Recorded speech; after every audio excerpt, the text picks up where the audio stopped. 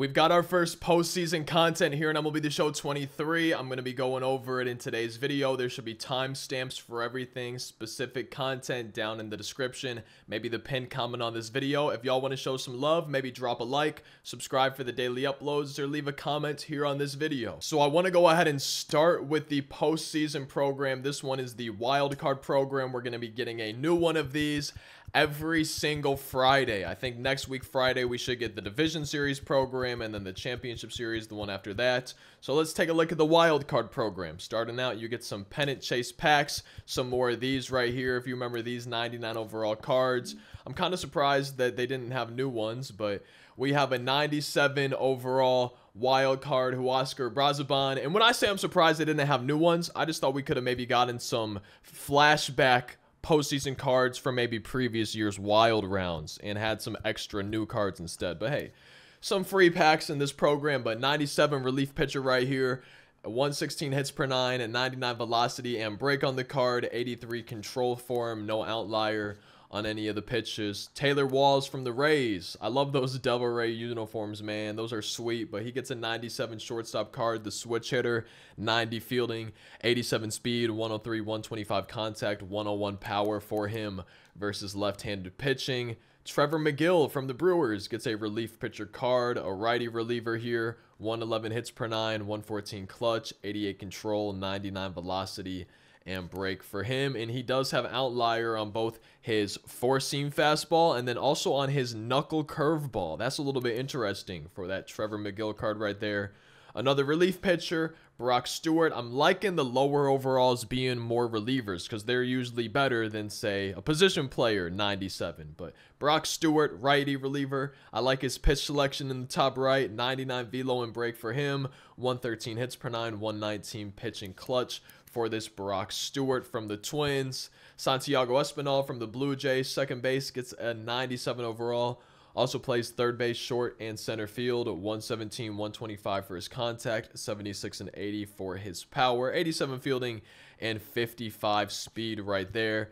Paul Sewald, another closing pitcher card, this one from the Diamondbacks. He has 117 for his hits per 9, max 125 pitching clutch, 92 control, 99 break, and performs better on the road and also during day games. We got another couple pennant chase packs of 40 points, and then we start the 98 overalls in this program. The first one is from the Brewers, Tyrone Taylor, right fielder, also plays left and center. 104 contact and 109 power versus righties, 92 fielding, 89 speed for him, excels at hitting the first pitch, also wall pinch hitting, and then is a situational hitter. Kevin Ginkel is a relief pitcher from the Diamondbacks, a righty reliever, 99 velocity and break, 111 for his hits per 9, and no outlier though for Kevin. We have a Kevin Kiermaier. Wait, a couple Kevins back to back. Center fielder for the Blue Jays, 99 fielding, arm strength, accuracy, and reaction with 96 speed, 107, 102 for the contact. He's going to fit in the all-defense team. Man, I like seeing 99s just straight in a row like that. But Zach Little, another relief pitcher, 98 overall for the Rays. I like the pitch selection. It's always nice having a reliever with 5 pitches, 108 hits per 9, 97 break, 125 pitching clutch, and 93 control for Zach Little. And then the final 98 player in the program before we get to some 99s is going to be Alek Thomas from the Diamondbacks. Lefty hitter, also plays center field, first, left, and right field. 112 and 106 versus righties, only 87 and 92 for the contact and power versus lefties, 91 fielding, 95 speed for Alek Thomas. A couple more of these pennant chase packs, same thing. And then some 99s in the program. Willy Adames from the Brewers gets a 99 overall, 125, 105 for his contact, 115, 103 for his power, 99 max fielding with 72 speed for Adames. Evan Carter, ooh, I'm hoping his swing feels good. I'm actually excited to use this card with how he's been looking in the postseason. But 118, 101 contact, 115, 107 power, 99 reaction, 91 speed in the outfield. Yeah, I'm excited to give Evan Carter a try. Jordan Montgomery, a new pitcher for the all-time Cardinals team right here. 103 for his hits per 9, 99 break, 96 control, velo on that pitch selection in the top right with his control on each of the pitches looking nasty. And then the pitch break looking great as well. Wait, I'm actually interested to see how he does. 103 hits per 9 scares me a little bit, but that could be a pretty solid card. Bryson Stott, no surprise here, gets a wild card. 99 overall for him, second short and third. 95 speed with 99 fielding, as well as 104 and max 125 contact versus lefties, and then 92 power versus righties, 115 versus lefties. A little bit of reverse splits there. Man, I'm excited to use that card too. Excels at hitting breaking balls. Oh man, that's a fun looking card. And then Royce Lewis, 99 for the Twins, third, second, short, left, center, and right field with 88 fielding and 85 speed. Max contact and power versus righties for him. A little bit of reverse splits as well.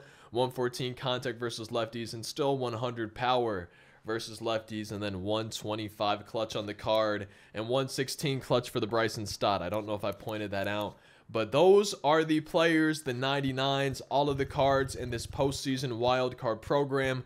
We do have moments that it looks like you're going to be earning 2 points apiece for.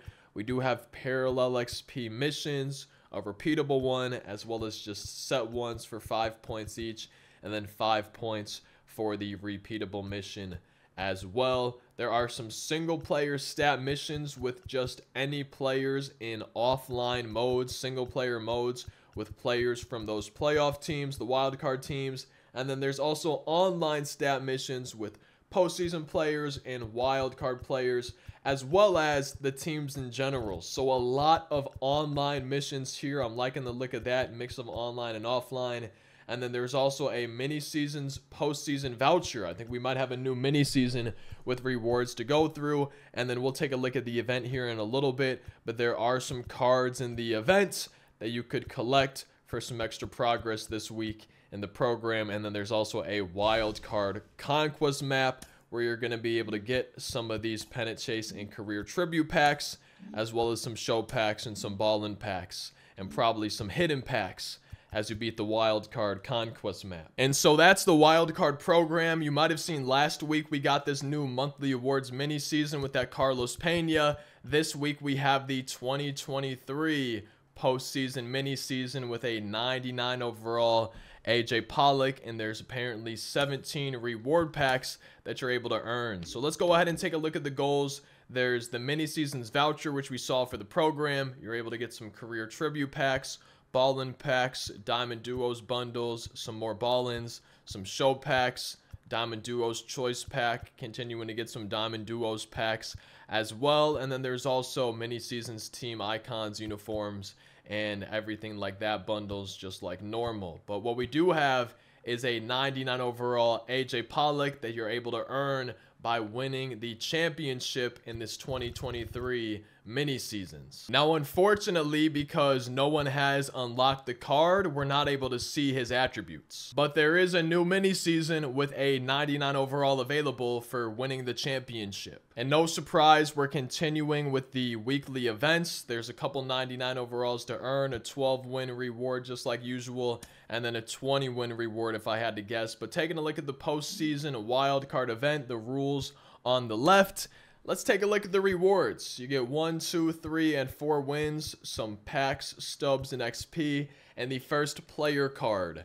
At 5 wins, Moreno from the Diamondbacks, 97 overall catcher, also plays second, third, and left field. 99 blocking on the card, 85 fielding for him. Max contact versus lefties, 96 power for him versus righties. The first reward in this new event. Keep it on moving. You get some packs, some stubs, some XP. One of these rewind packs. I'll probably be choosing Tatis out of here at 10 wins. And then at 20 wins, you get a 99 overall switch hitting wild card Josh Bell. Ooh, I love Josh Bell's swing. And I've been pretty happy with the most recent 20 wins. First that Tatis, now a Josh Bell switch hitter. Max contact versus righties, 109 versus lefties, 112, 106 for his power, 109 clutch. First base also plays left and right field, but with 77 fielding, 46 speed. I think he's either going to be my first baseman or my DH if I'm using this 99 overall Josh Bell. At 30 wins, you can get one of these event rewind packs. That's where I'm going to try to get that Tyler O'Neill. And for this week, for 12 wins, there's a 2023 postseason Zack Wheeler. Starting pitcher card from the Phillies, that pitch selection in the top right, slurve, sinker, slider, curve, and a four-seamer. 99 velo on the card, as well as break, 104 hits per nine, 110 for his pitching clutch. Control at 92 overall, and then the break again is at 99. Performs better at home and during night games. No surprise there for that wild card Zack Wheeler. A 12-win reward, 12 wins in a single entry for the wild card event that's going on that started today. We also have new diamond duos in the pack shop. The first is a Christy Mathewson. I'm sorry that the card art is not here, but a starting pitcher from the Giants, 106 for his hits per nine, 99 break, 96 velo, 96 control. Pitch selection in the top right. You can see the velo on each of his pitches. You can see the control on each of them, and then the pitch break on each of them. This Christy Mathewson could actually be pretty nasty, and he has break outlier on his card as well. And then the other new diamond duo is a future star from the Diamondbacks. Jordan Lawler gets a card. Shortstop, also plays second and third.